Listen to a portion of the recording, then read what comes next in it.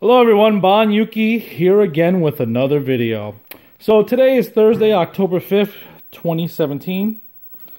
As you can see here, I have this i7-8700 Kilo, but I have no mainboard. So, being that I can't work on a PC right now, that's actually going to be my new build that I'm making, I did pick up something new.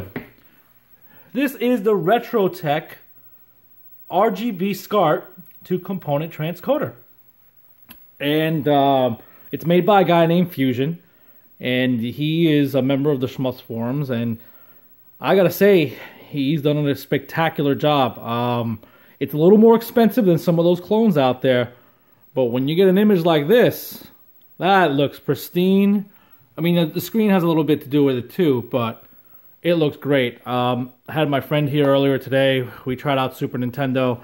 Get this cord out of the way. And we tried out Super Nintendo, and we tried to look to see if there was any sort of delay or anything, and there was nothing there. So I'm gonna fire up a game while this thing tries to focus. It's not the greatest camera on this phone, but it gets the job done. And hopefully this isn't too loud. But yeah, I've got, the way I have it set up is, turn it down a little. The way I have it set up is I have all my consoles over here, and they're going down to a SCART switch. And right now the Saturn's being selected. Then it goes from RGB SCART over to the RetroTek, and then I feed component, because I have a lot of things here that do component. For instance, look, there's a RetroTek for the Raspberry Pi there. There's an Xbox down there, that's component. So, and then I use a component switcher to go to the TV and look at this image.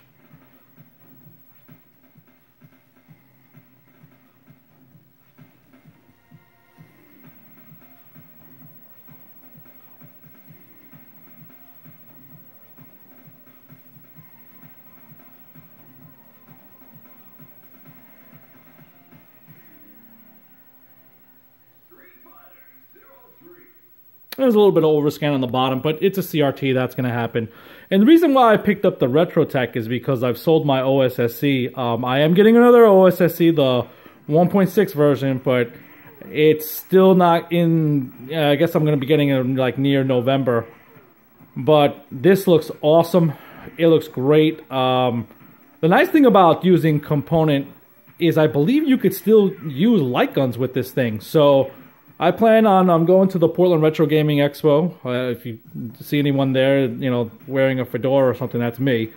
And I'll be looking to get a couple guns for the Saturn, perhaps a gun for the Xbox that had a few gun games, and of course I'm going to try to get 2 gun cons for the PlayStation. I have a PlayStation back there next to the Saturn, and as you can see, these are all my RGB consoles. Yeah, even the Nintendo 64. I know. But yeah, this looks awesome, guys. I mean, there's no delay. Image quality is great.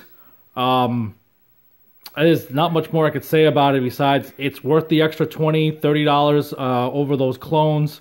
This one cost me $79.99. The guy was out of California. I'm in Oregon, so he shipped it out yesterday and it came today, so it was pretty quick. Yeah, definitely a big thumbs up for those guys that still have the, you know, the 240p CRTs. I mean, this looks great. Yeah, you could go get the HD Retrovision cables. You could do that, and that'll cost you like $50 and plus $14 for the Saturn adapter off the Genesis cable. You could go that route, and for those people who don't have SCART or anything starting from scratch, that's a good route to get. At least a good route to go if you can get the cables. I already have the SCART and everything dealing with the OSSC. I had the SCART, the switch, and all that. So to me, this solution was much more economical, and I already had the stuff there. I just had to set it all up. As you can see, it's, you know, it's kind of daisy chained and everything, but it does work and it looks great. And Super Nintendo we tried earlier. You know, my buddy tried Mega Man X. That's his favorite game of all time. He knows that game, and emulation just can't cut it, man. I mean, I'm going to try to see what I can do. I'm going to try to overclock that bad boy to 5 gigahertz on 1 or 2 cores. But the bottom line is, authentic hardware is going to be tough to beat. And if you got it, you might as well use them.